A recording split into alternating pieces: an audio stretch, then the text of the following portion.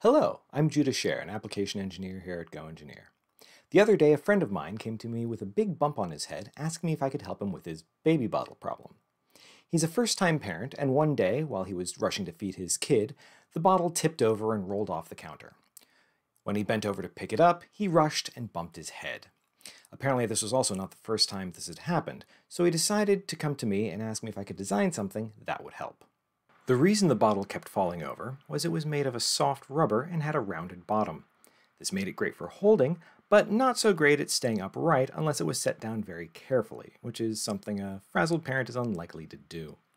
My friend didn't really want to get new bottles, so he was hoping I could design some sort of stand that would catch the bottle if it was carelessly set down. Now this is going to be a pretty fast project, so I thought it might be fun to show you the entire process from start to finish. Now the first step is going to be scanning the bottle with the Peel.3 scanner from Creaform.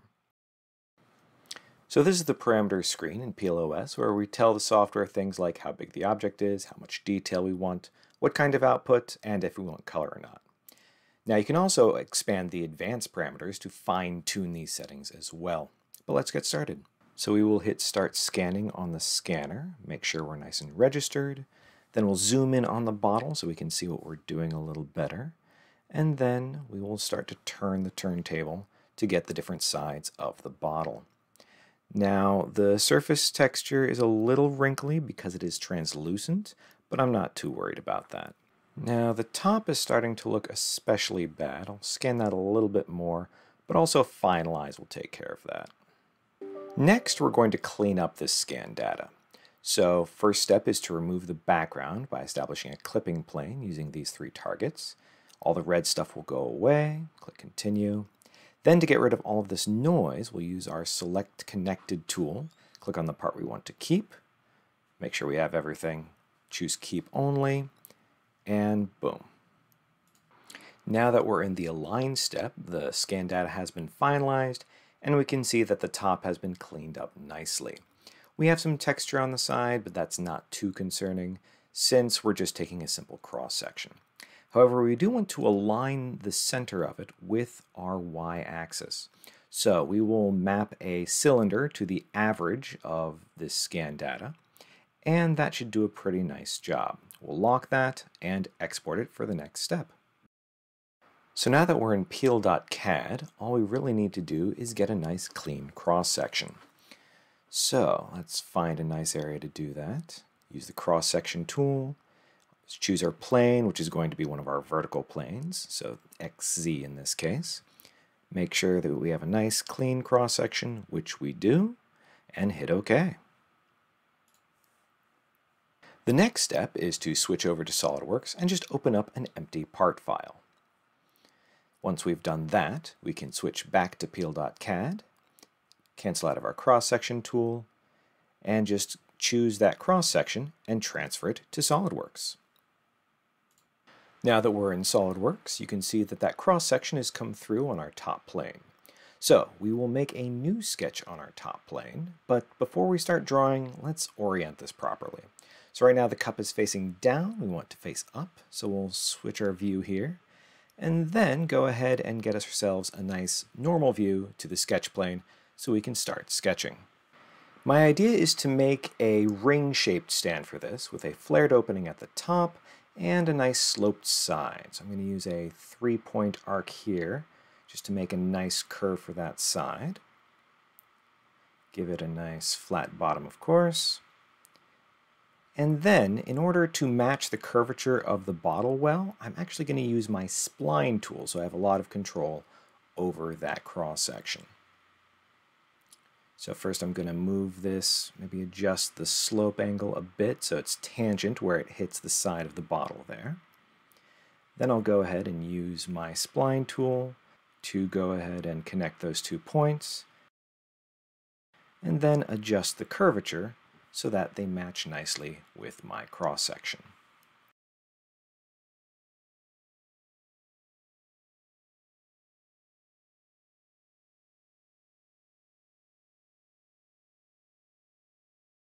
Now that my spline looks good, I'm going to lock it down so it doesn't change shape on me before adding a nice tangent constraint with the side there so the curvature is nice and continuous.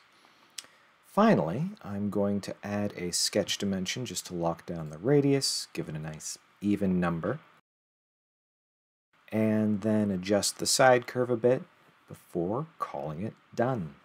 Oh, I realized I forgot to add a very important feature, and that is going to be my axis of revolution.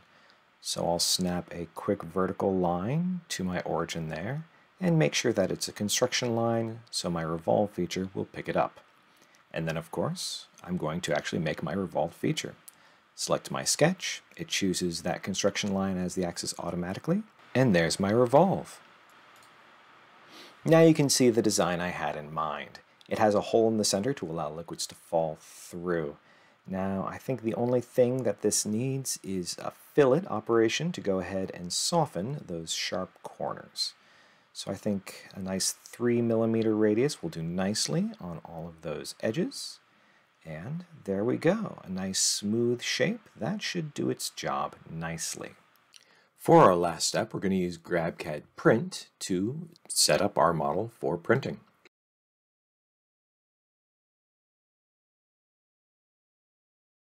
Now we will check our model settings. We can use a sparse infill style because this is not going to be stood upon. It just needs to hold its shape nicely. So a 22% infill density will work fine. Now we'll simply do a slice preview.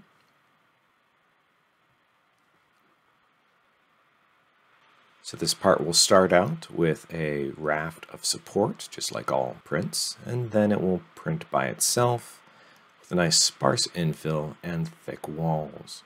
So that will print rather nicely, and the support should be able to be peeled right off. Now we'll just send it to the printer. As you can see, the new stand works fantastic. You can practically toss the bottle in, and it doesn't go anywhere. And there you have it. Idea to final design in less than 10 minutes. Now, did I need to use a 3D scanner to design this? Of course not. There are lots of ways I could have designed this stand, but they would either have not fit as well, or they would have taken a lot more time. So what'd you think of the video? Did you like seeing the whole process from start to finish? Or would you have preferred a deeper dive into just one part? I'd love to hear your feedback, so please leave a comment down below. It helps me out a lot. As always, be sure to visit GoEngineer.com for access to professional training, upcoming events, and more from your #1 online technical resource. Catch you later.